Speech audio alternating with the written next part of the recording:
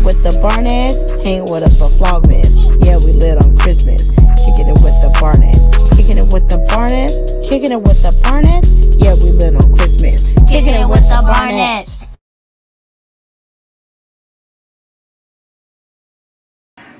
What's good, Barnett family? Back with another video. It's your girl Christine. So it's early Sunday morning and I just got up and I'm just gonna, never thought to do a morning routine. Oh yes, I have on a do-rag. My son Sam's do-rag. I'm actually gonna get me a new one today, but I just recently cut my hair and dyed my hair literally for New Year's. I've been wanting to dye my hair for like maybe I say the entire year or last year sometime. I've been thinking about it, but I was just too scared to jump out and do it. So it's done. I did it. Not sure if I should wash my face first, then do my hair.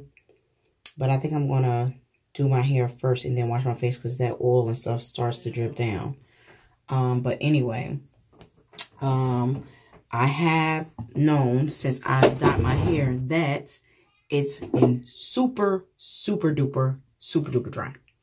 Okay, so what I am using on my hair, and it actually has not been super dry the last 2 days. The first 2 days, it was dry. But now the last 2 days, it has been coming back to its natural state. So I have been using pink hair lotion, oil moisturizer.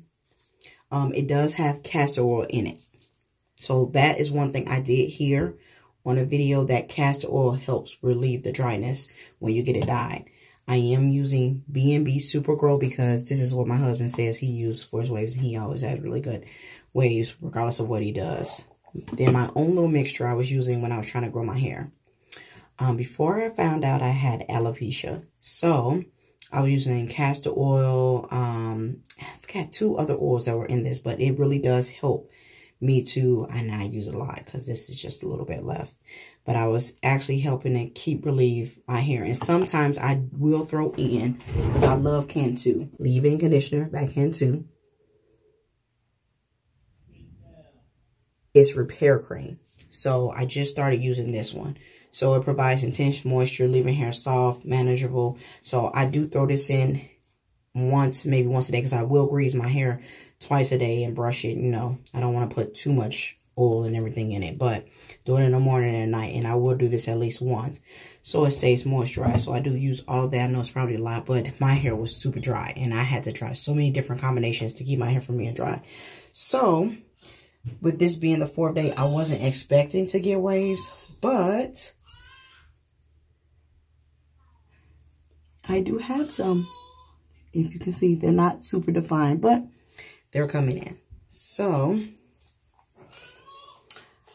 what I'm going to do first is, typically I take this pink hair lotion and I'll just take just a little bit, just a squirt, not too much, just enough. Take it and oil my entire hair with that. It feels so good, because I will tell you, the first day that I did dye my hair, the second day, it was so itchy. It was itching all day. And I mean, I was going through something, because I don't like to scratch my hair, but it was itching so bad. All right. So then I take that, take a little bit of the B&B, because this stuff feels so good. It really does. And it smells so good. So this is with the vitamin E. It has coconut oil in it. It's extra light, and I think that's why I like it, because it's extra light. It's not thick. It's really soft to the hair, and I like it. I like anything that smells good. Not everything that smells good is good for you, but that one is good. Then I'll take a little bit of my oil. Not a lot comes out, just a little bit. And then I'll put that over it. I know my hair is greasy. That's why I'm going to wash my hair after. Wash my face after I get done. And then take a little bit of this. Then I'm going to rub it all in really good. This has really been helping. It's been cutting down on the itching. And I don't know, you know, I'm new to this. I've been like trying to go with a lot of different, what other people say works for them. Not everything that works for you works for someone else, or someone else works for you. You know, you all can tell me what are some things you used in your hair my son has actually been telling me and keeping me on. He's like giving me every single tip that I need to, you know, get waves. I'm really just trying to maintain this hair and not let it dry out so my head does not fall off. And remember, again, at the beginning of the video, I did tell you all that I just found out in November that I had alopecia. I do know it possibly starts within, and I probably would have to work on, you know, different eating habits, which that's something I'm going to also do that may help. But that's my husband's hand rubbing my head. So then I'm going to also show you what I do after. Now, the first day that I did dye my hair, because of what I was using, I was kind of scared. So I did not use my medication that first day. I made sure the day that I dyed it was not a day that I need to use it. I have been using this for the last 2 months, I want to say now. And it was first, I was using it for the first 2 weeks. Every day, once a day. And then I also use Rogaine. So I'm going to show you all that stuff too. But I was using it every day, once a day. And then after the first 2 weeks, it went to just 3 times a week. So because it was medicine, I didn't want it to clash with that dye, because that is a chemical. And I'm barely getting the little hair around the edges. I don't want to let my little hard work that I did get just destroyed. So I laid off of it just for a few days so that way my hair doesn't fall out. Because I know your hair does not make you, but I just did not want to start all over. So I just, you know, better safe than sorry. So according to my son and my husband, in order to maintain waves and get the deep wave, you have to keep brushing your hair. Now, I'm not about to brush as much as they tell you to brush. They're like, oh yeah, you got to brush your hair every hour for 15 minutes. Nah. That is a lot. My goal is not to get waves. My goal is just to maintain my haircut, maintain this dye, and that's it. I'm not trying to... The waves will be a plus. If I get them, I get them. So, this is what I am using. Topical solution. So, this is what I use. If it can focus. It won't focus. Use this 3 times a week. So I just take a little bit. They just said put a little bit in the area. Just take it a little bit and go around. And then I rub it in all, because I lost all of this. The front of my edges and everything. I literally 5 years ago went natural when me and Sam got married. Like the night before we got married, that was when I decided to go natural, and I cut all my hair off. And you know, they say when women cut their hair off, they're making a drastic change. Yes, I was getting married. So I cut all my hair off and I went natural. And I also, in doing this, unconsciously was doing that because I felt like something was happening with my hair. I really didn't pay attention to them. I went to the dermatologist in November and she asked, how long have you noticed? I said probably about 2 years. My husband said he's been noticing about more than that. I didn't really think about it until I started looking back in pictures. I'm like, yes, I've been losing it since probably 2015, 16, something along them lines. I have been stressed a lot. I have this. I just thought it was so much stuff. I was just doing every single thing, everything. And it was so embarrassing to talk about. Even in the dermatologist's office, I was so like, I was devastated because she was like, oh, this will happen. This one, you know how doctors tell you things. I'm not taking away from them. They go to school for it. But sometimes you have to trust in things that you do, natural remedies, herbs, God, you know, pray about it, you know, teach your own. So I use that 3 times a week now, and I use Rogaine. I was embarrassed to say it, not anymore, but I use Rogaine, the men version, not the women, because the women's not strong enough.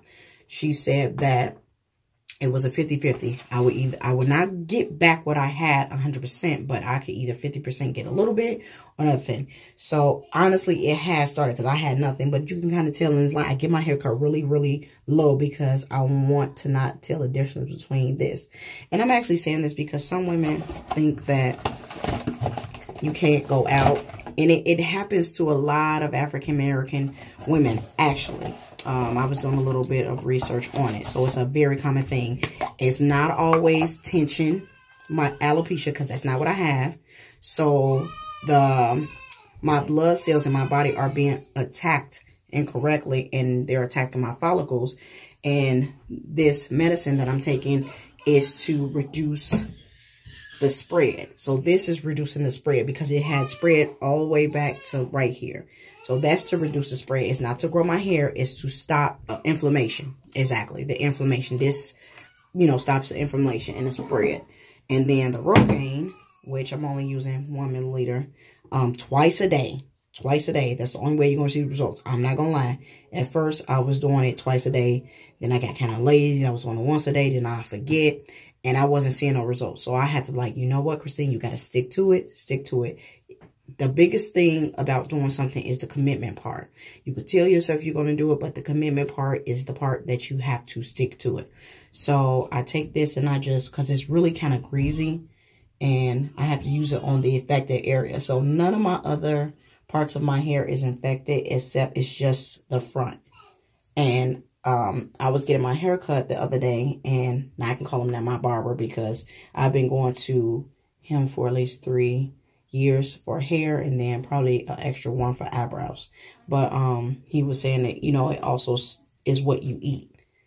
You know what I'm saying? So I also got to get in the habit of trying to change my diet. We were doing a lot of just healthy foods where we're only doing turkey, fish, chicken, a lot of stir fries, you know, no fried foods. But then being at home, it just kind of, it went downhill. We're here, we were trying different things, and it just went from healthy to just, oh, we don't really eat so much fried food. Oh, it's dripping.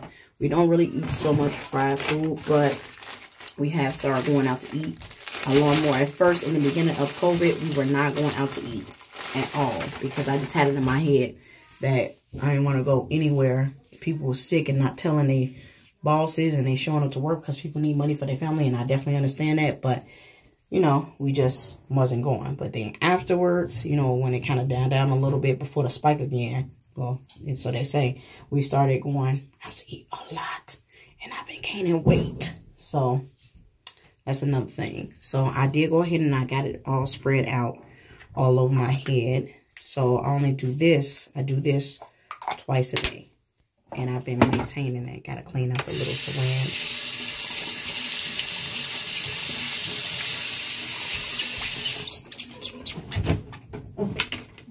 All right, and so that is my hair routine as far as getting everything done in one. So I did my medicine, I've done my brushing. I'm going to put my do-rag back on, but after I finish with my face. So I was trying different things because my face started breaking out. I think it's the food too, because I haven't had the best skin, like the clearest skin on the earth. Just like, it could be better. Anything could be better. But I have started back. My husband bought a lot of different stuff. I've never used Neutrogena or any of that stuff.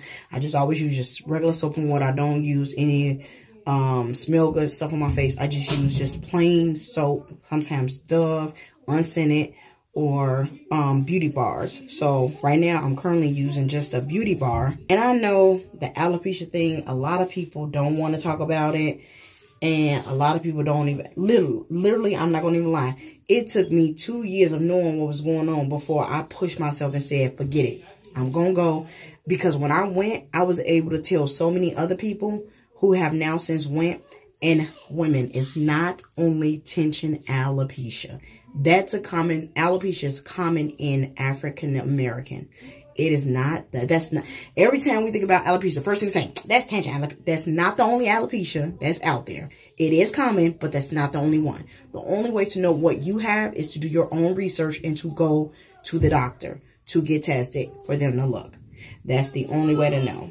And I'm happy that I went, because now I can stop wondering what if, why didn't, because I was literally bald. Oh my God. I was bald. And another reason why I did color my hair was because I've heard some people say that coloring it kind of hides it. I'm not trying to hide it, but I'm trying to make it better so when I go out, I feel better and more confident. Because not having your hair is something that does take away your confidence. I'm not going to lie. So I know I'm kind of throwing it out there. This is something that I literally went through and I cried about it. And I just have to, you know, give it to God. I'm like, you know what? I'm not going to let this make or break me. But I know for some people, they had it. But you got to think about, some people are worse off. They don't have hair and it won't come back. Hair is just, it's just a thing. You cut it, it grows. It's not for everybody. It doesn't grow. But, you know, your own situation may be different from someone else's. And the best way to get through it is to talk about it.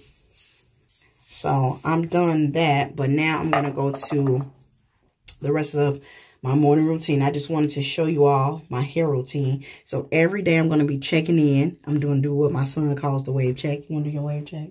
He want to do his wave check so he can show y'all his waves. So because we're quarantining, we literally are quarantining. We haven't been going to the barbershop. Literally, this is my first time since the quarantine kicked off. I've been to get my hair cut. My son, this is his second time going. Second time, right?